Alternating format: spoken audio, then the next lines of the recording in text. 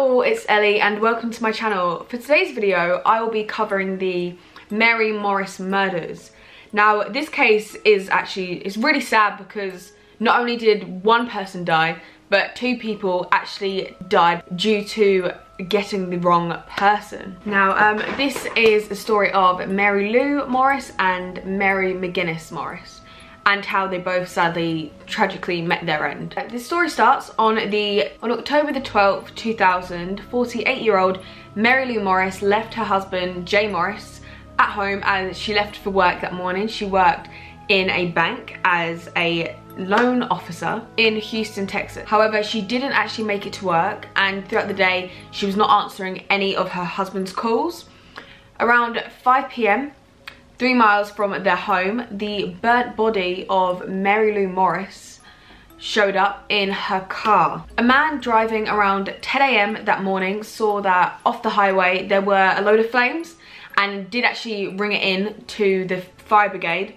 However, they thought that the flames were controlled, so they did actually go and seek out what the case was and what the fire was and if it was actually under control. Due to the condition of Mary Lou's body, they actually couldn't determine what finally killed her.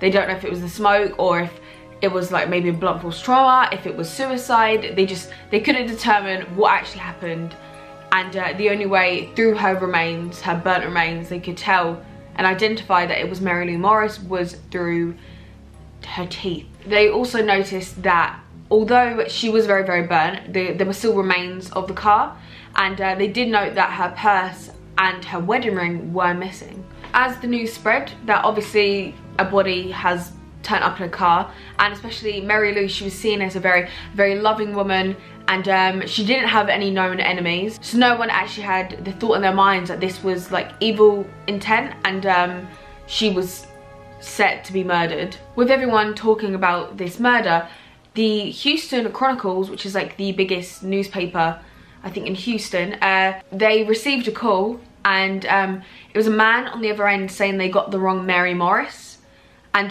this actually kind of went ignored a bit. Well, no one kind of paid attention to this person saying they got the wrong Mary Morris until 3 days later. Now, our second Mary Morris.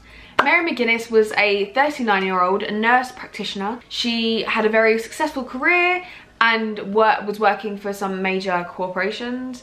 She was also in charge of various clinics. She was married to Mike Morris, and they both had a daughter and lived in Houston, Texas. She was considered a friendly person, a friendly, loving, like family friend, and she got along with everyone at her office. However, she wasn't keen on one person. This was a Dwayne Young. Now, he was one of the new employees at her work, and he made her feel really nervous. She even told one of her friends, Lori, that he was capable of hurting her, and she kind of was just a bit eerie of him as a character and who he was. Her friend Lori also recalled one day where Mary came into the office and she noticed that everything was different. It wasn't placed how she would normally place it, and actually her picture frames had been turned like the opposite direction. Also on her desk she had a note saying death to her, and she was convinced that it was from this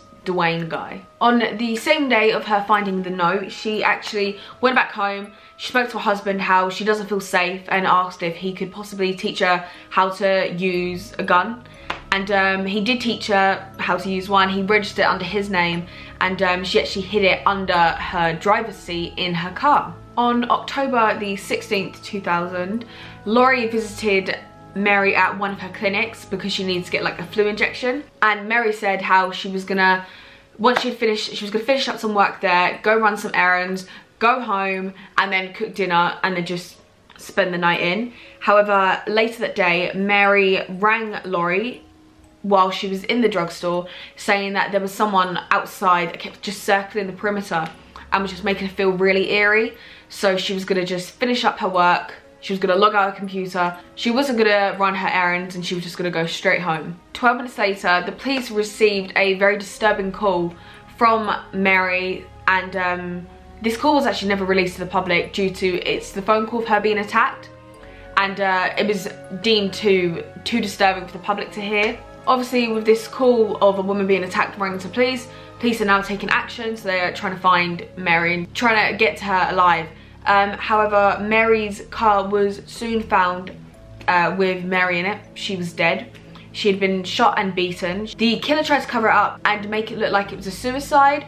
However, she actually sadly was killed with the same gun she had to protect herself. As this case developed, the police didn't actually believe that these two murders were linked. They just thought that it was coincidence. However, both families, they didn't think it was coincidence. They thought that somehow they must be tied together, seen as in a state of like 2 million people, that two women that looked similar, they had the same name, they lived miles within each other, they like both had wedding rings missing, and both were murdered in similar situations. They weren't convinced, the families weren't convinced that it was a coincidence. They believed that there are links and they shouldn't be ignored. Now, people thought that this was actually the murders under a hitman, and that Mary Mcginnis was the intended victim. However, due to the same town, the similarities, and just all these, the similarities that they both shared, that he got Mary Lou Morris instead. And yeah, he was the one that actually may have made the call to state that it was the wrong one. So people should be on watch. And although no one really cared because it didn't make sense until 3 days later. This would also kind of back up why the very like unproblematic Mary Lou died. And seen as kind of versus Mary Mcginnis, Mary Lou, yeah, she was a very like nice, kind of loving woman, and she didn't have victims. Versus there's obviously a different side to Mary Mcginnis that we didn't really know, and you don't really speak ill of the dead as such. Yeah, she had a few people she kind of bumped into. One of those were actually her husband Mike, and her and Mike were going through a rough patch because he suspected that she was having an affair with someone at the office. Although Mary like said this wasn't true, it wasn't the case, obviously Mike is still having his doubts over it. So people started to look into this theory as it was Mike that actually got the hitman.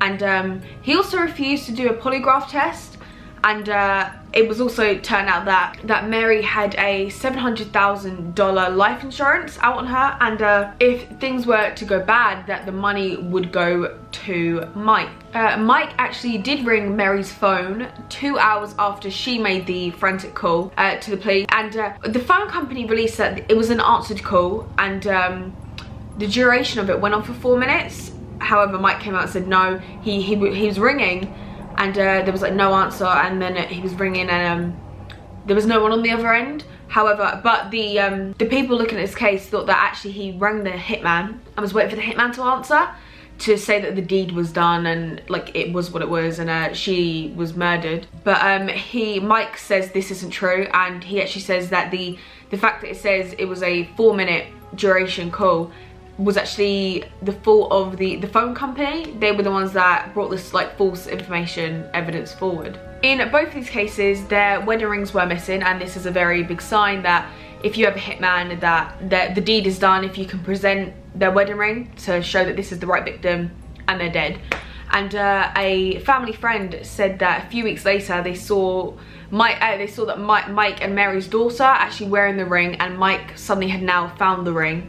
So apparently it was missing beforehand. Although Mike was seen as the prime suspect in this case, there was obviously Dwayne Young. He was the co-worker that made Mary feel anxious and just made her always kind of look over her shoulder. As the murder happened and the case went on, Dwayne actually took to social media to very publicly say that he had no involvement in the case. He did actually quit his job. Some suspect it was because Mary showed the manager this letter and how she made him, like, he made her feel on edge, and due to that he got fired, or he actually quit, I don't know. But yeah, he said that actually it was Laurie and Mike were the people to look at, and they were the reason for Mary's death. And another theory of this case is that they weren't connected. It was no hitman for the both of them, just because if you have a hitman, you're gonna expect them to like know the number plate, know exactly where they work, kind of do some profiling on them, make sure they know the difference between a million Mary Morrises, and just to know who they actually really had to murder. It may actually be that Mary Lou Morris's murder and death was actually just something completely different to Mary Mcginnis Morris, and they just had no correlation. They just seemed to be the two women in the same state with the same name, with similarities, with you know, like living close to each other, and it just happened to just be two murder cases that sadly went unsolved. Dwayne, he wasn't charged with anything, and Mike Morris, he wasn't charged with anything as well. Yeah, sadly, this is a sad case that actually has gone unsolved. If for some reason you like this video, please be sure to give it a thumbs up and subscribe. You can also DM me on Instagram if you have any more videos you would like me to cover. I love crime cases. I will cover whatever ones you want me to. And you can also comment below what crime cases you would like me to look at. So thank you very much for watching. I will see you in my next video. Goodbye.